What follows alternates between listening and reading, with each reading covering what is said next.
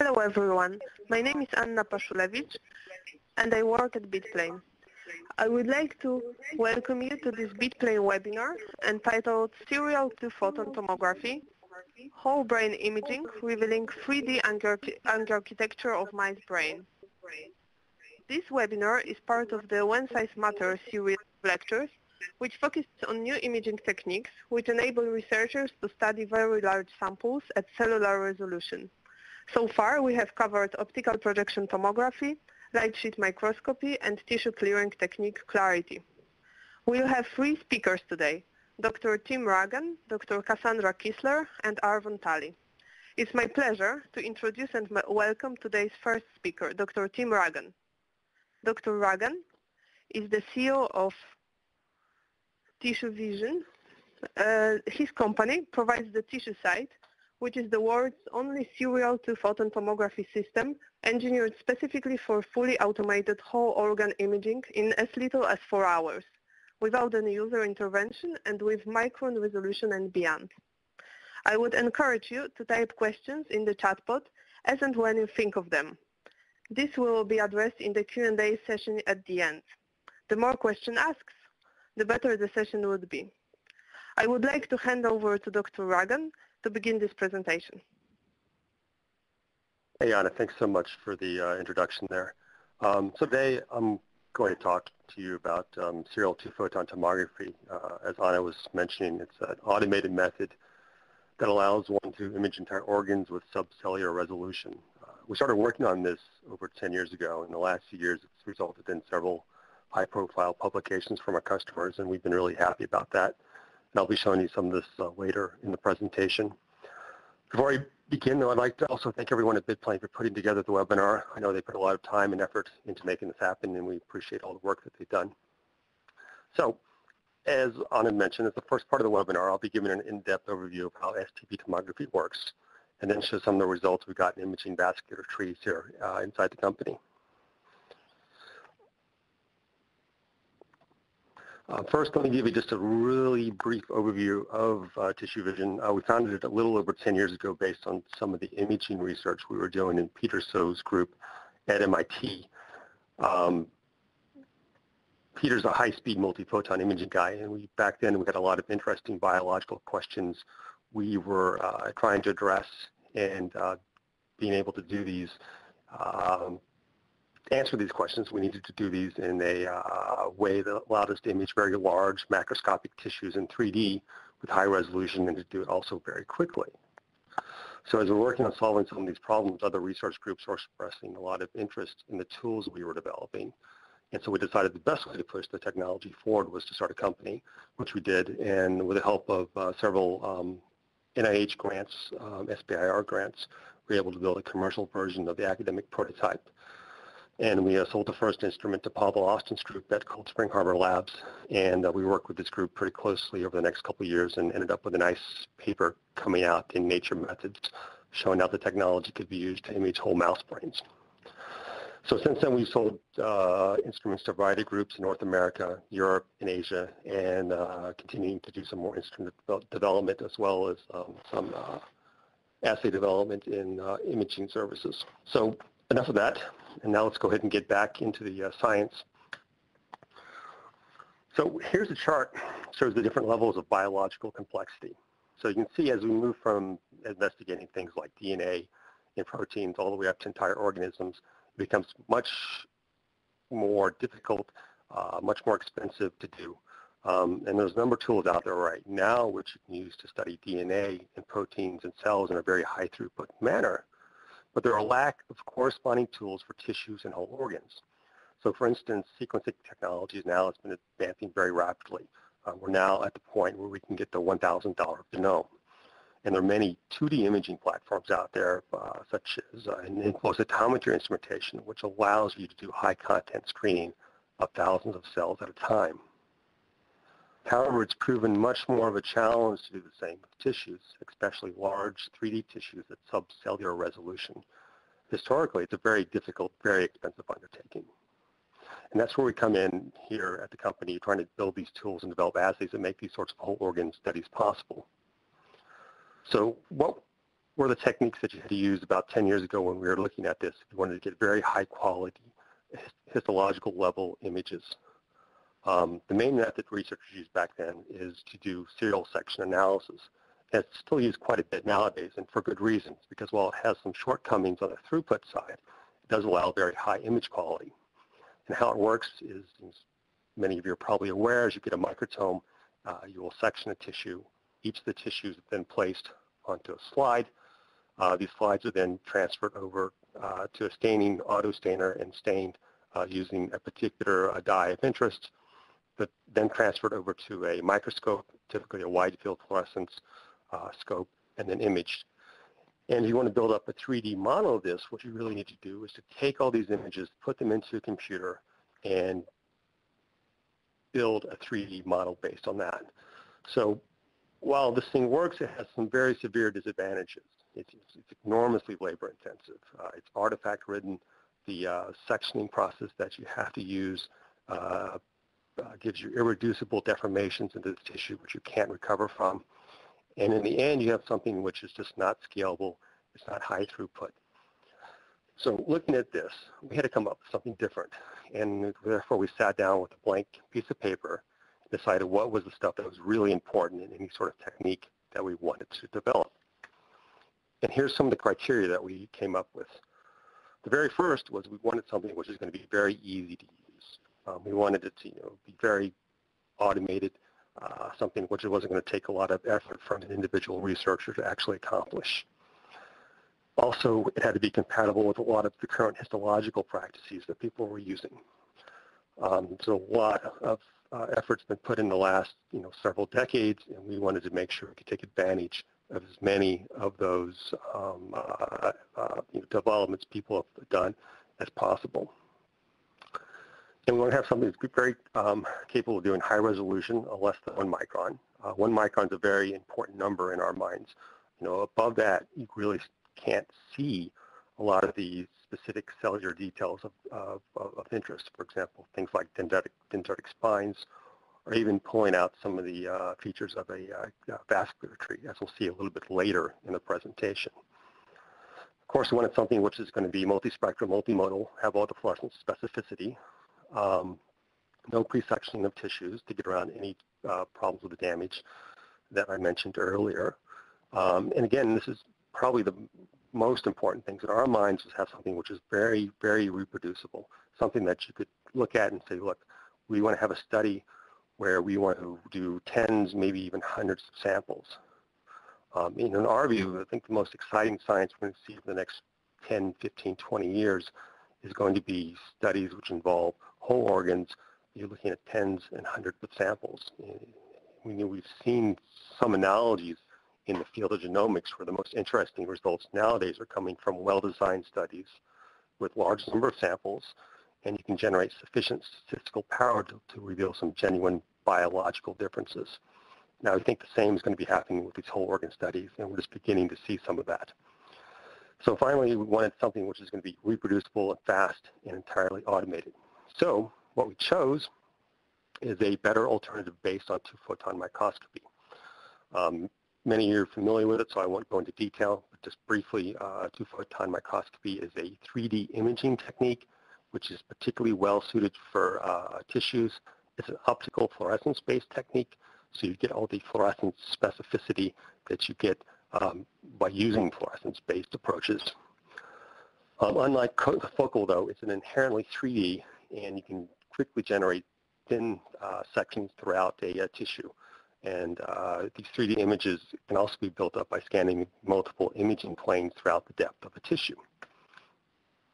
So while it has a lot of these advantages, though, one of the disadvantages is that you can't image down past a certain point. So typically in vivo brain studies, you can only image down perhaps 400, 500 microns into the tissue. That's not going to be enough if you want to do an entire organ. So we thought, how can we overcome this problem? And since we're dealing with tissue which is already dead, we thought the best way of doing this is just to incorporate an automated vibrotome into the system. So the procedure we can do is image down to a certain depth that's above our maximum imaging depth. sample, and then just repeat this process. So here's the brain getting sectioned off. As I mentioned before, this is a 50 micron section of a brain tissue embedded in agar. We're sectioning that off with a vibratome. You can't tell, but it's vibrating back and forth about at 60 hertz. And as the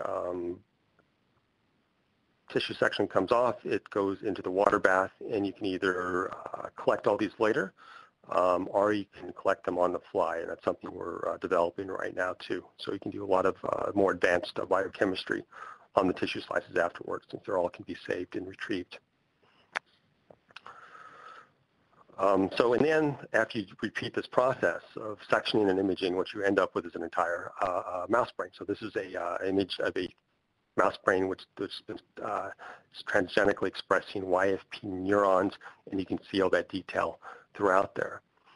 Now, I mentioned with serial section analysis, you had a lot of problems when you tried to reconstruct this. So up at the top here, here's the old way of doing it. This is a slide scanner, fluorescent slide scanner. And what you're seeing is the brain kind of jumping around and a lot of distortions in the tissue as we're doing that. And it gets a little bit worse as we go further and along in here.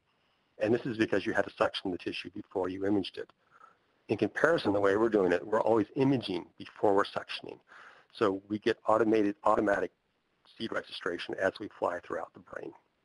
And you can see that going down in the movie below.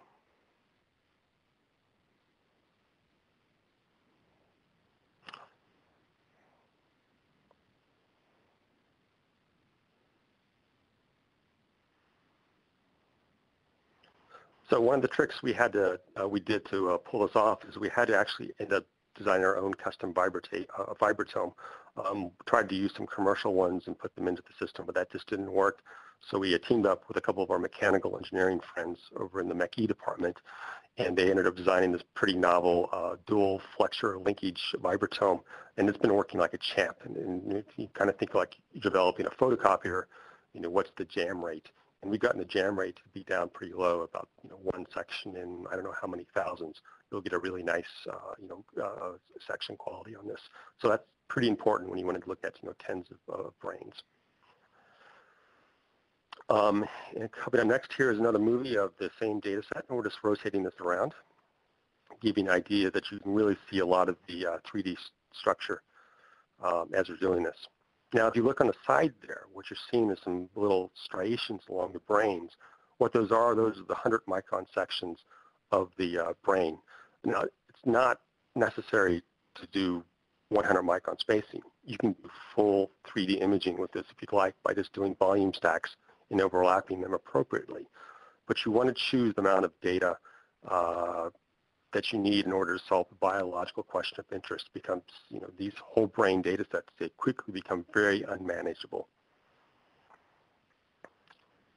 And we can zoom in a little bit here too.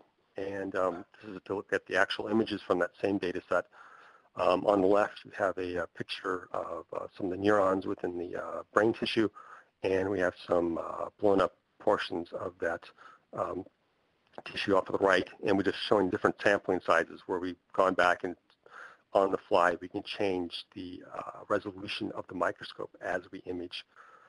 So at the top you see 1.4 micron pixels, 0.7 micron pixels, and 0.35 micron pixels with increasing level of detail on that.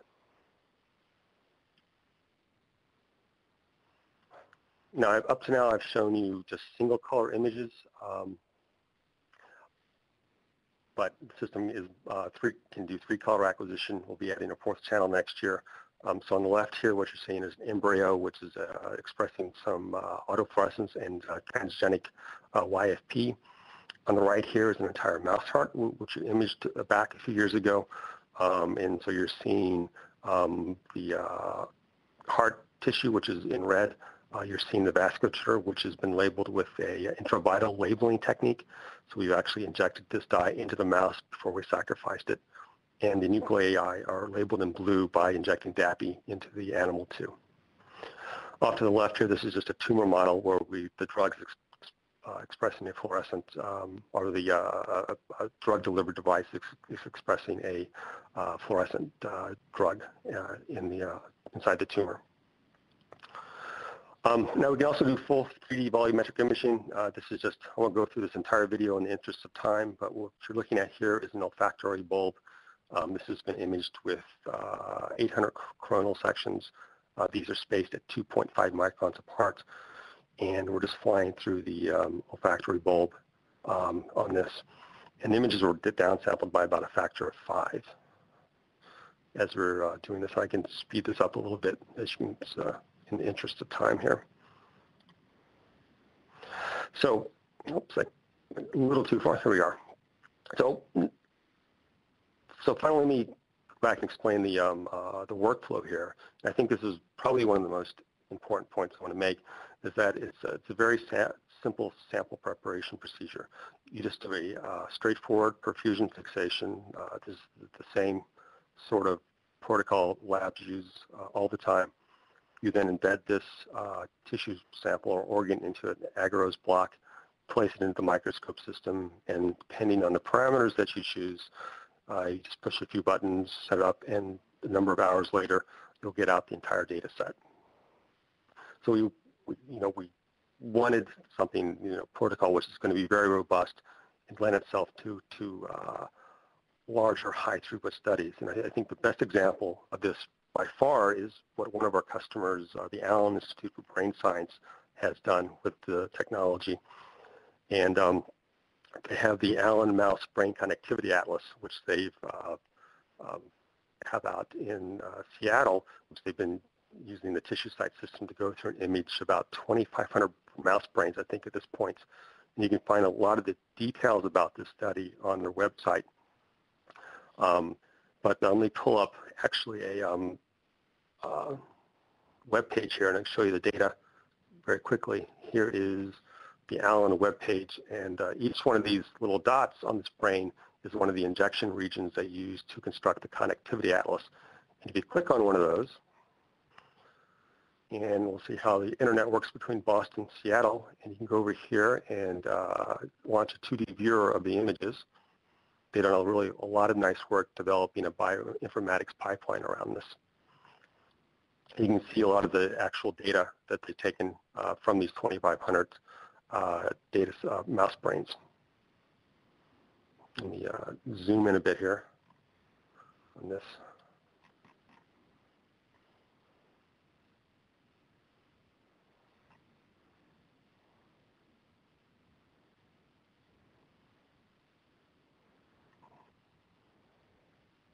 Get a little bit more detail.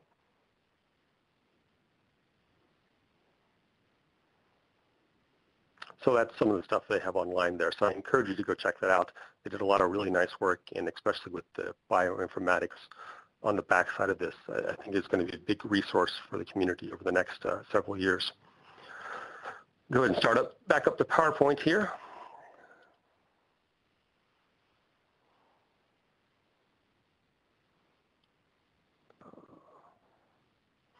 So just quickly, I'll mention some of the contrast strategies and then look at some of the vascular data. But if you want to think of, what are the different things that you can see using this technique, one of the things we've been really worked really well with is just simple autofluorescence. There's a nice difference in intensity between the background autofluorescence and any XFPs that you may have within the tissue. Also doing things like viral injections, as we just saw on the Allen website. We can also get second harmonic generation in CARS. SRS works well if you choose the appropriate laser source. Of course, any sort of transgenic models is going to work extremely well. And also intravital labeling approaches that we showed earlier with the heart is also another good way. Finally, one of our customers up in Toronto at the Mice Imaging Center, they developed a whole organ immunohistochemistry protocol where you can go through and introduce antibodies into unsectioned tissue and go through and image these organs using our microscope. And they have a nice paper that came out last year in PLOS One showing some of the detail of that. And we're also working on some advanced immunohistochemistry protocols.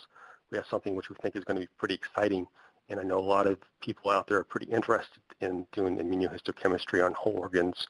So if you are, send us an email afterwards and we can talk a little bit more about that. But we're not going to have time in this presentation today. And finally, we have the vasculature, and I'll move on to that next. So this is where I can show some of the nice movies that Bitplane put together for us using Imaris. So here is, let's see, stop the presentation.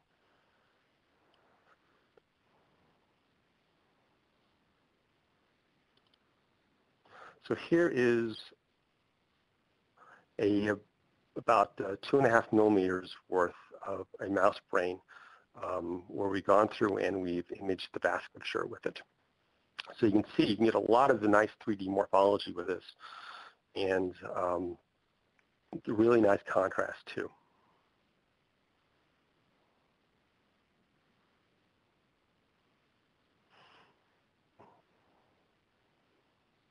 Let's pick another movie here too, and this is another one that Arvon put together for us. He's going to zoom in a little bit more closely on this so you can see some more of the detail in the actual vasculature. Now, how we did this is we're using a protocol that a group out in UC San Diego demonstrated a few years back in a Nature Neuroscience article, where we're actually injecting a polyacrylamide/agarose gel into the animal as we're doing the perfusion fixation. And this gel has a fluorescent probe conjugated to it. So we're actually filling up the vasculature with a fluorescent dye. And that lets you to get the very high contrast. And you can choose essentially any dye that you want. So you can have a lot of freedom in making sure that the vasculature is labeled with something which won't interfere with other components of the tissue that you're trying to study at the same time.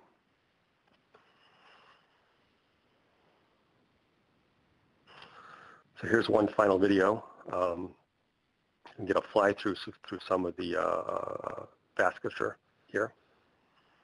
This is all raw data straight off the microscope. We just stacked this stuff together, so there hasn't been any fine registration between successive sections, just to give you an idea of what kind of stuff you can get straight from the scope.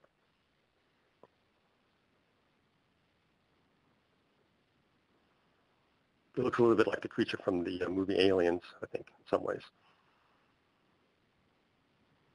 So that's the last of the videos. I have some more from Kassandra she's going to show you. And I think after that point, when I have left just one more slide to show you, this is some of the publications that have been coming out in the last year and a half. Researchers have done a lot of hard work getting these out there, and we're really happy to start seeing some actual science coming out of the technology. So you can find some of these citations on our webpage, so be sure to check them out. And I think at that point, I'm going to hand it back over to Kassandra and let her take it from there, and she can show you some of the work they've been doing in the Zilkha group out at USC. Okay, thank you very much, Tim, for your presentation.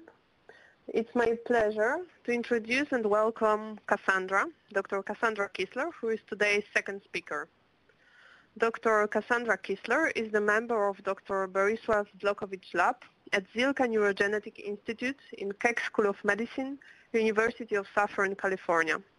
Dr. Kisler will present the group's work studying the role of parasites in health and disease. Recent studies in their lab have shown that parasites regulate vascular stability and angiographic architecture. In the blood-brain barrier, parasites degenerate in Alzheimer's disease. Based on the findings, Dr. Zlokowicz's group is extending their studies using STP tomography to generate a high-resolution 3D model of the angiographic architecture in animal models of disease. Dr. Kisler will present the research and data collected also by other members of the group, Dr. Abhay Sagarle and Ashim Ahuja. I would encourage you again to type questions in the chat pod as and when you think of them. I would like to hand over to Dr. Kisler to begin this presentation.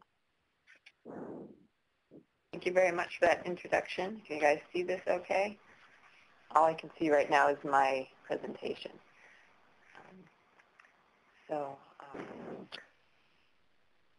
I am a postdoc in Dr. Zlokowicz's lab, and I'm joined today by my colleagues Abhay Sagarle and Ashim Ahuga. So we're going to talk about more than just pericytes today, but let me give you a little bit of an introduction first. So vasculature in the brain, how important is that for us?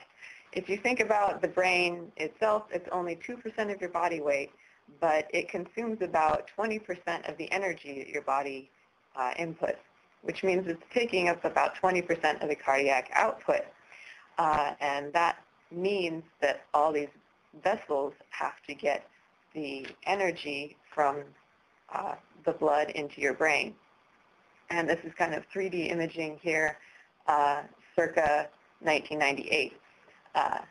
So we're looking to update this for what we do. And today, let me start by giving you a little bit of a background of the blood-brain barrier and the neurovascular unit. So we study what we call the neurovascular unit, which is not just vessels and neurons, but it's an integrated system with substantial cross-communication between the cell types. And we have the blood delivering the oxygen and nutrients to the brain. It has to cross over the what we call the blood-brain barrier, which is the endothelium that creates and lines blood vessels. And in large vessels is covered by the vascular smooth muscle and then astrocytes. And in small vessels such as capillaries, it's covered by these specialized cells called pericytes, and again, astrocytes. And all these cells communicate with each other, astrocytes, glia, neurons in the brain. So in our lab, we focus on the blood-brain barrier, and we study Alzheimer's disease, ALS, and stroke primarily, and how the vasculature coupling contributes to the severity of these conditions. So today I'm going to focus on just two things that we're working on in the lab. One, apolipoprotein E, which is a risk factor for Alzheimer's disease, and the role of pericytes and their contribution to the blood-brain barrier integrity. So apolipoprotein E, or ApoE, comes in three flavors in humans. Alleles ApoE2 and 3 are considered to be kind of the normal or protected versions. ApoE4, however, seems to be a genetic risk factor for Alzheimer's disease, and so we've done some studies on this in transgenic animal models where we've or where there has been a humanized form of ApoE replacing the mouse form of ApoE. And you can see in the right-hand side here,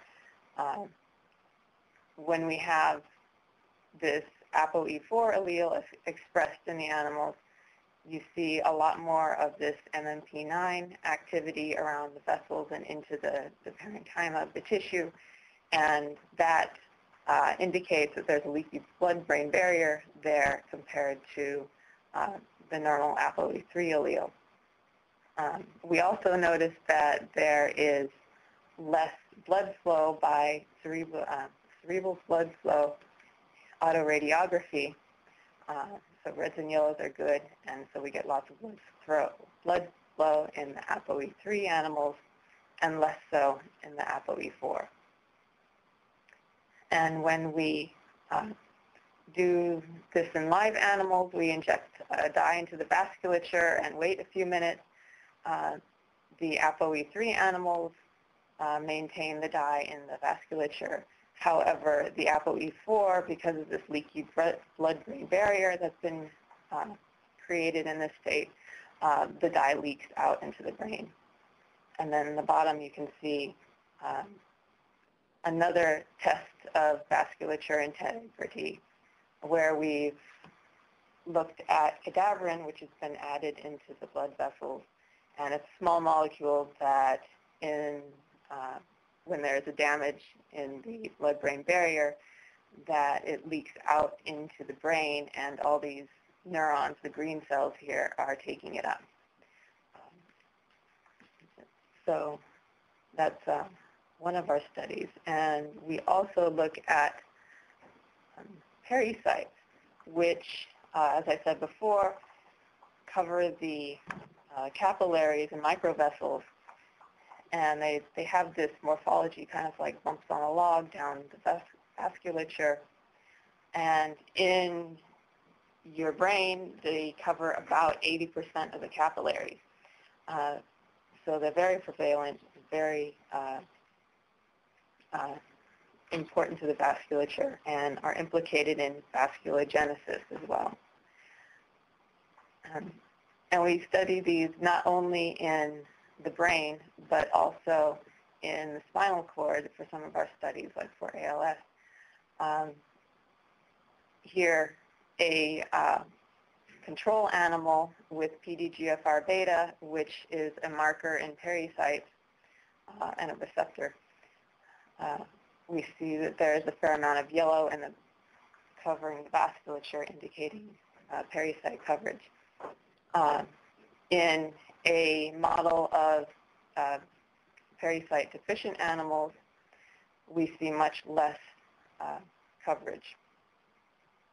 So what does it mean when you don't have these pericyte cells in the vasculature? In a wild-type control animal, we see that vasculature here loaded with omega dexatran dye is intact, and animals that are missing some of this PDGFR beta receptor, as I showed in the last slide, where they have fewer number of pericytes covering the vasculature. They start out okay when they're young, but as they age, the vasculature degrades and becomes much less dense. Along with these changes in the vasculature, we see that as the animals age, we get opening of the blood-brain barrier and leakage through the vessels of these blood products like IgG into the extravascular space.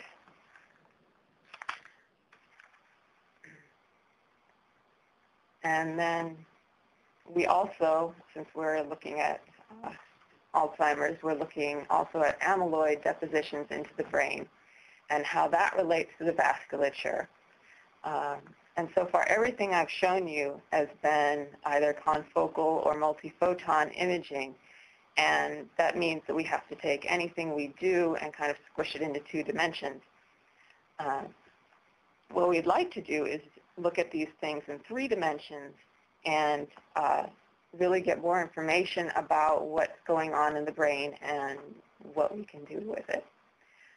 So with that in mind, we've gone to Tim Ragan's STP tomography imaging microscope, and we're trying out this new Imara software to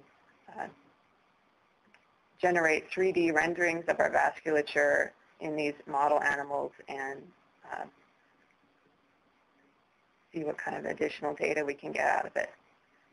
So this is just a column through the cortex, and here you can see the vasculature that we've labeled in lectin. This is pretty much raw data, and this is what it looks like. We can do whole cortex or whole brain if we wanted. Cassandra, we stopped seeing your screen. Could you share it again? With you. Okay, well, sure. the slides are blocked. The slides don't move, so could you try to? Yeah, we see your screen, but they were not moving, so we didn't see the video. You think it's the video? So do you see the screen now? Yeah. Yes, okay. Let me try this again. Thank you.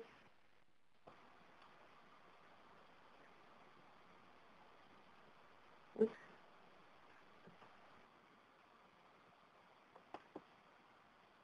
All right, so does the movie rotate now? I hope.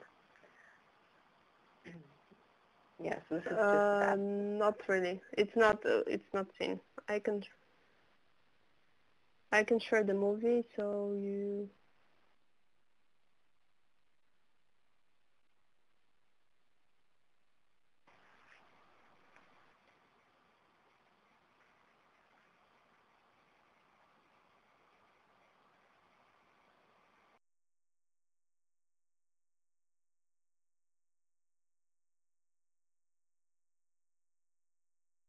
of the screen.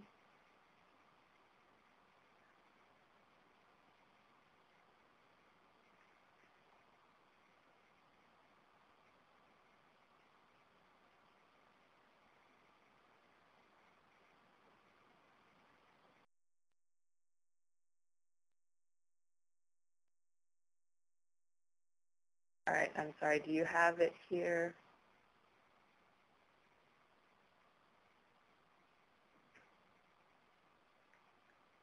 I'm not seeing anything coming.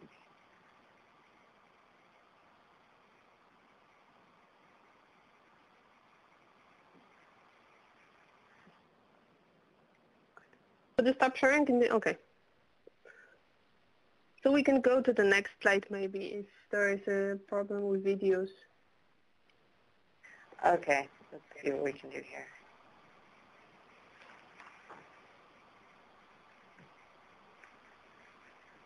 All right, so this is still image, so hopefully that will help a little bit. So we're looking at vasculature in 3 dimensions and how these risk factors and pericyte deficiencies affect the vasculature. But first, we wanted to make sure that what we're measuring is really an accurate reflection of what we know from before, what has been reported in literature. So looking through a column of cortical tissue, we measured the vasculature density as a function of depth into the cortex. And you can see that around layer 4, you get a little bit of an increase in the density, which is consistent with what's been reported in other groups, like Kleinfield's group in San Diego, for example. So we're pretty happy that this is working and we're moving forward with these things.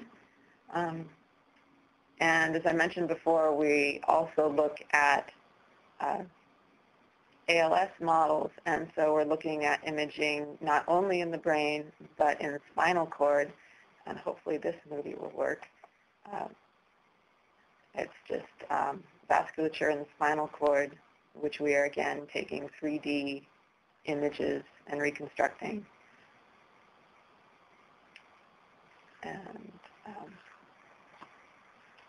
with that, this is our last slide. And I want to say a special thanks to Asham, who put together a lot of these images and did a lot of the work for us here.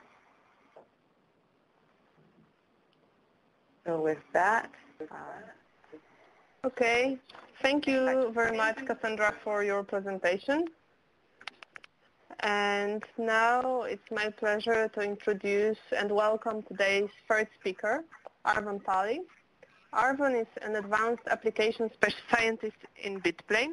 He provides advanced imaging solutions for researchers and specializes in multi-dimension, high-resolution image acquisition, microscopy systems troubleshooting, image analysis, and experimental design to facilitate image analysis.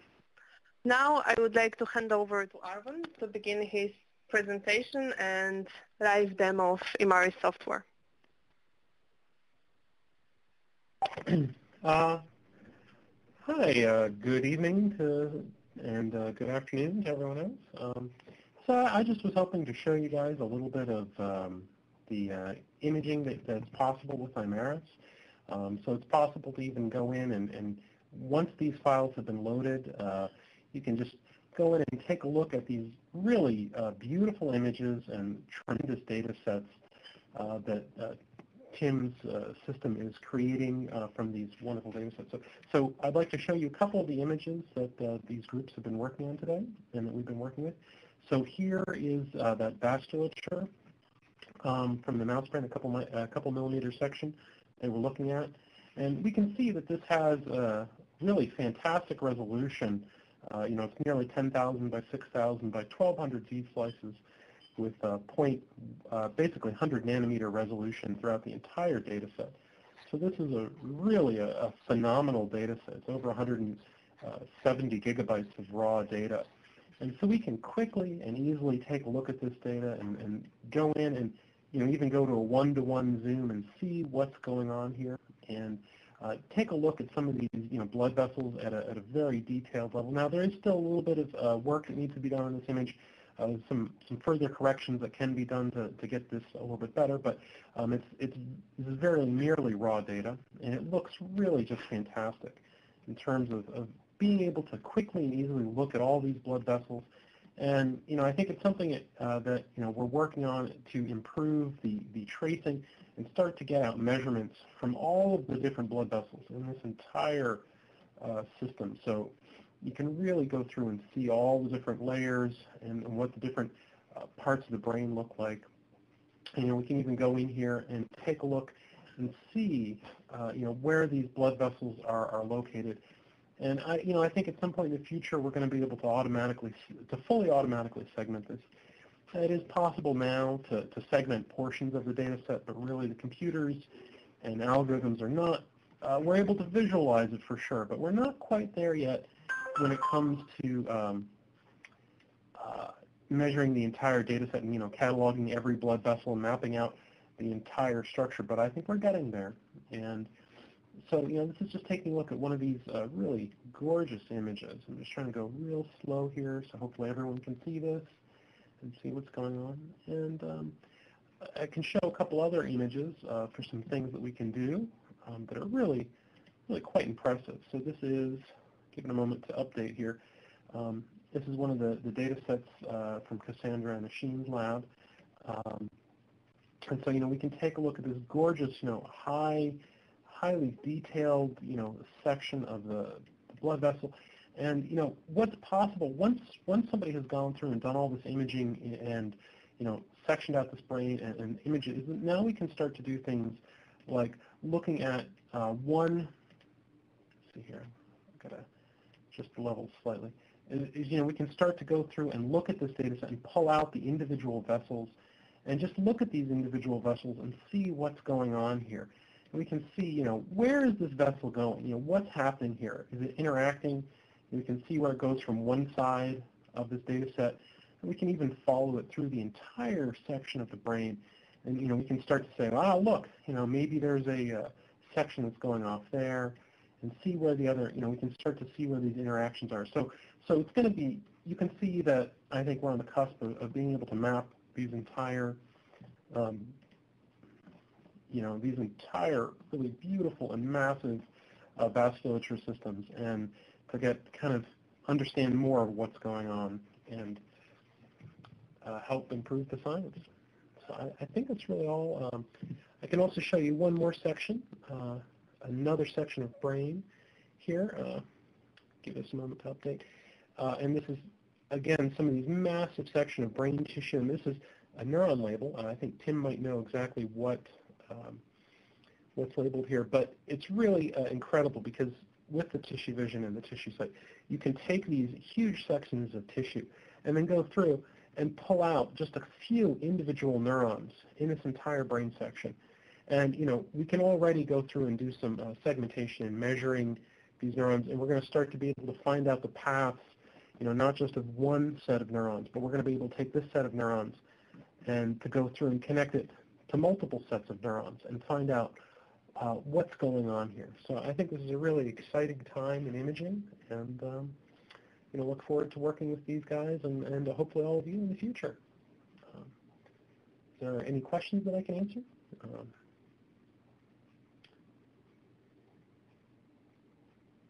Okay, thank you, Arvon, very much. If you have any questions to Arvon, please type them. And now we'll be moving to a question and answer session. You sent some questions for our speakers, and we can start from questions that were addressed to Tim. So first question from Jeff Wand is, we are working with cow brains. Will this vibratome be able to cut through hypothalamus? The dimensions are 9 centimeters for 8 centimeters for 15 centimeters. So we're developing a bigger version of the vibratome right now, and our goal is to be able to do 8 centimeters across. So we couldn't quite do that. Now we can do 15 centimeters along the long direction of the stage. that wouldn't be a problem. Doing it down to additional 15 centimeters in depth, that would be a bit of a challenge, I think. I think it's not so much a question of sectioning. That's something we can pull off, but just the imaging time is going to become extremely prohibitive because that's a pretty massive data set at that point. Okay, thank you. And the next question is, what substances or tissues type have you tried to image but had difficulty with for lack of penetration with the serial two-photon tomography or vibrotom? Generally, we're pretty good with just about all tissues. Some tissues have less penetration depth with the imaging, of course. Like heart tissue, for instance, you can only really image down maybe 100 to 125 microns before you start losing contrast. You can go deeper in brain tissue. Going through stuff like bone can be a problem. You can do things, though, by treating the bone with various chemicals to decalcify it, though, and that can be one option to try to address that. But in general, I mean, we have a wide variety of tissues that we can image. You know, anything that you've been able to image with two-photon microscopy before, we should be able to image with two-photon microscopy now. Okay, thank you. And now, next question to you. So do you know why there is an uneven illumination in near ventricles? Tissue surrounding the ventricles sometimes are dark. Yeah, so that's a pretty technical question, and what's happening there is you're probably not getting a perfect fixation. If you're don't have, you can blow out the ventricles in essence, so you need to be careful about using the right pressure when you're doing the perfusion fixation. I think the Allen Institute had a problem with that initially, but once they tweaked their perfusion protocol, that went away. So I'm suspecting that's what you're probably seeing. Okay, thank you. So another question to you is, what is the largest data set you have acquired? The largest data set? That's a good question. I think we've gotten some which How big you can go? Yeah, well, I mean, there's really, the current system, we can go, about 3 centimeters by 2 centimeters by about 3 centimeters in depth, so we can accommodate rat brains without a problem. We're going to be moving up to doing marmoset brains also.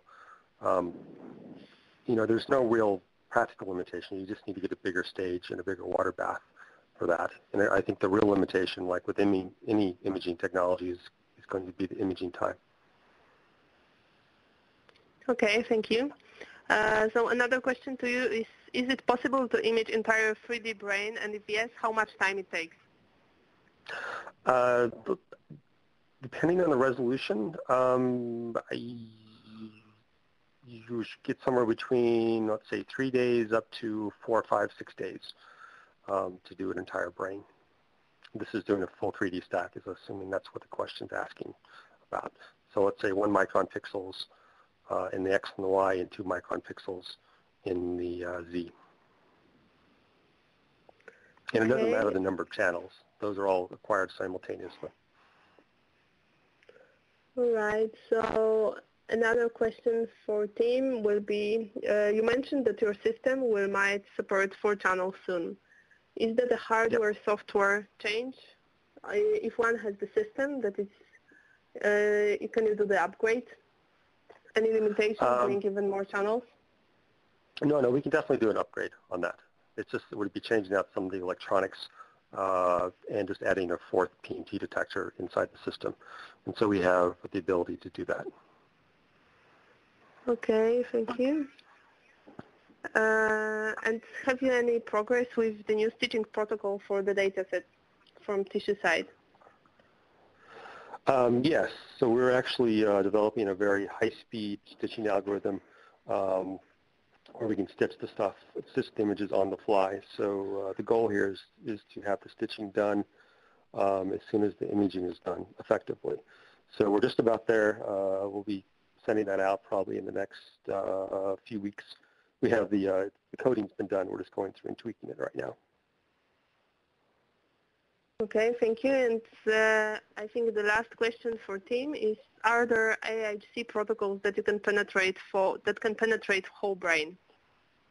So I mentioned in my talk that one of our collaborators up at the Mice Imaging Center in Toronto at Sick Kids Hospital have a paper out in PLOS One where they've shown the ability to do at least hemispheres of brains using a novel freeze-thaw cycle. So this doesn't require any sort of clearing. They can get antibodies in there by doing a protocol that they developed. You can find that reference to the paper on our website. And we're also developing a new IHC imaging method. I can't really talk too much about that right now, but we're going to be showing that off more in the next few months. We're pretty excited about it, and I think it's going to be have a lot of utility with it. Okay, thank you very much. So now I will switch to questions to Kassandra. There was one question to Kassandra. And Kassandra, are you there? Yes, I am. Okay, so the question was, why does layer 4 increase vasculation? Because of thalamic input? What's the reason? Actually, there's a lot of speculation. I think people don't know very well. Layer 4 is the highest density of cell bodies in the cortex, though, so my suspicion is that it has something to do with that, and you just need more vasculature to feed the cells right there.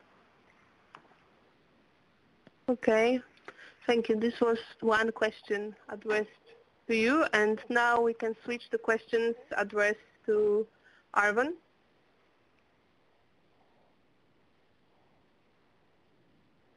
Arvan, are you there? Yes, here.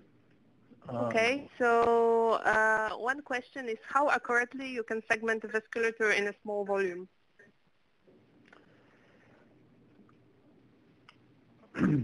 I don't think we've gotten to the point where we can, we haven't gone through and manually verified it yet, but I'm trying to show an example, and I'm hoping this is actually going to show up, of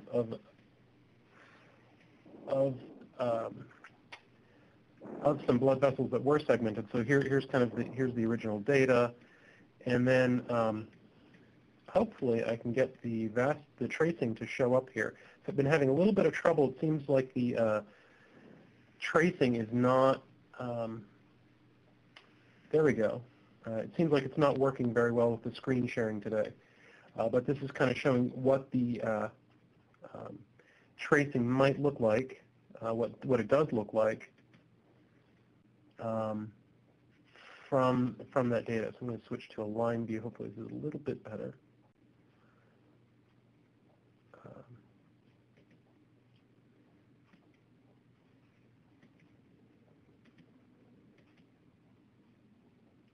And I can make that look a bit better here, hopefully. But it is in fact possible to do some segmentation. It's still a bit tough to see, a bit slow,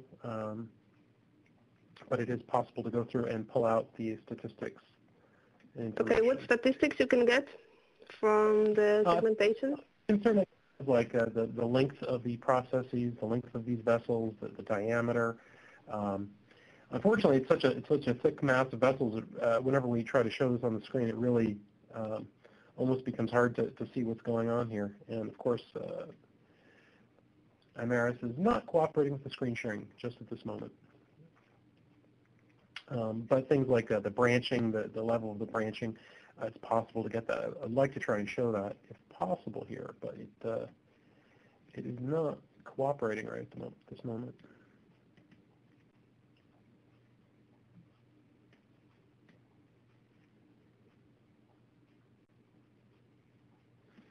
While Arvan is trying to figure that out, I can jump in here. Now, I think with the casting protocol we were showing earlier, you can get a pretty good signal to noise, something from even 10 to 20 to 1 versus background. And for segmentation, you probably get pretty good results just by doing a simple thresholding.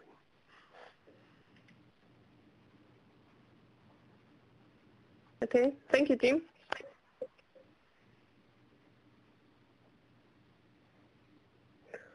Okay, Arvind. So if the screen, if the video, sorry, if the data set is not working today, we can maybe finish. I don't see any more questions.